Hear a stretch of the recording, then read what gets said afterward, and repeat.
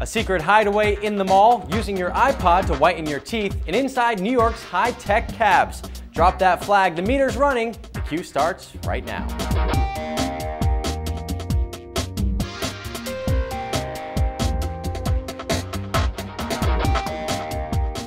Hey there, what's going on? Hope you're having a great day. I'm DEMURO with CNET TV, reporting to you from our studios in New York City. Let's get you started with your must-click moment. The mall has it all. So maybe that's why one guy decided to build an apartment inside.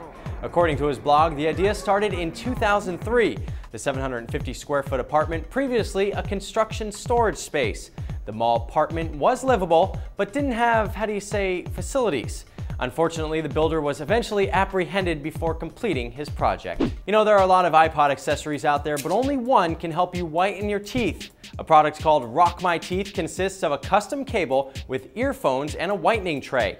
Plug it into your iPod, stick the tray in your mouth, and turn up the volume. According to the site, the louder the music to your teeth, the more whitening energy you release.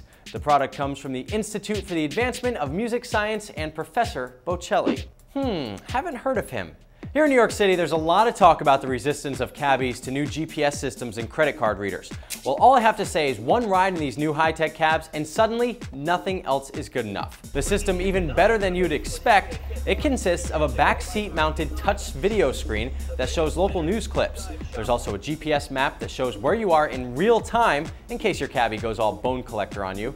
Then there's instant access to various news and information. The credit card reader is quick and definitely makes for bigger tips. Cabbies are opposed to the system because they think it's tracking them. Of course, not all are opposed.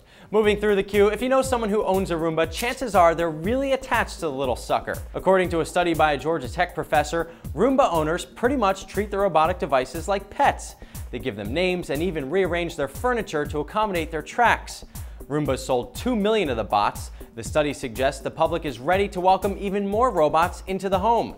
And also, men get excited about vacuuming because of the Roomba. How many times have you tripped over a cable? I know I'm always catching one in my chair leg, but now there's no need to worry about killing your equipment. For the consumer that demands protection for their connection, there's the new breakaway cable from Replug. It connects your headphones to an audio device, transforming any jack into a breakaway connection. A quick tug on the Replug and the cable automatically detaches, saving you and your device from a world of pain.